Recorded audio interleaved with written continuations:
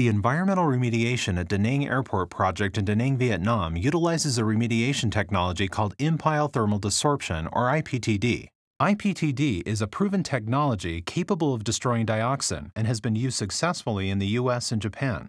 The technology begins with the construction of an insulated above-ground containment structure. The structure at Danang is about the size of an American football field and is capable of storing approximately 45,000 cubic meters of contaminated soil. The walls of the structure are built with prefabricated concrete blocks to a height of about 8 meters. A heavy plastic liner placed at the bottom of the pile prevents liquid from escaping.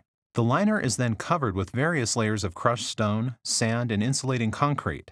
Drainage pipes are placed at the base of the containment structure to capture contaminated liquids, otherwise known as leachate.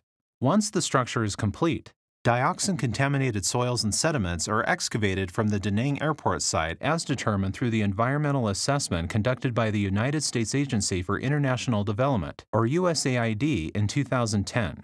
The environmental assessment characterized the extent of dioxin contamination at the airport and served as the basis for remedial design. Due to the volume of contaminated soil, approximately 73,000 cubic meters, remediation will occur in 2 phases of excavation and treatment.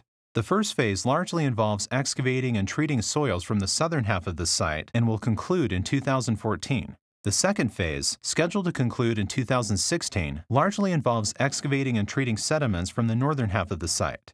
After the structure is filled with soil and sediment, it is covered with a layer of gravel and an insulating concrete cap. Approximately 1,250 heater wells are then inserted into the pile. The heater elements inside these wells are critical to the remedial technology and are responsible for heating the contaminated soil and sediment. A horizontal vacuum extraction system, which maintains negative pressure, and air injection wells, which ensure adequate oxygen supply, are also installed.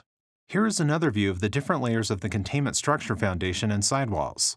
The plastic bottom liner, perforated pipes, and layers of crushed stone, sand, and insulating concrete make up the foundation and drainage system of the structure. Metal sheet piles and lightweight concrete walls placed between the blocks and the contaminated soil help insulate the soil and minimize heat losses. As liquid drains from the contaminated soil and sediment in the pile, it is collected by leachate pipes at the bottom of the containment structure and conveyed to the north end of the pile. Air inlet wells supply oxygen to the pile to improve dioxin destruction. Heater wells raise the temperature of the soil and sediment, and the horizontal vacuum extraction pipes collect steam and vapors released from the soil and sediment during heating. All liquid and vapor waste is transported to a treatment plant constructed north of the containment structure. The IPTD system is powered by 2 electrical substations on either side of the containment structure, built by USAID's Vietnamese project partner, the Ministry of National Defense. Once the IPTD system is started during each treatment phase, it will gradually heat the soil and sediment to a target treatment temperature of 335 degrees Celsius or 635 degrees Fahrenheit. This will take approximately 4 months for Phase 1 and 6 months for Phase 2. The prolonged exposure to high temperatures causes the dioxin compounds in the soil and sediment to break down into non-hazardous byproducts such as water and carbon dioxide.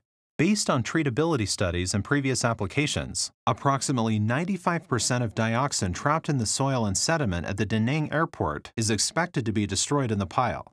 The remaining dioxin will be collected as liquid and vapor waste and treated and tested in the respective water and vapor treatment systems before being released into the environment as clean water and clean air stream.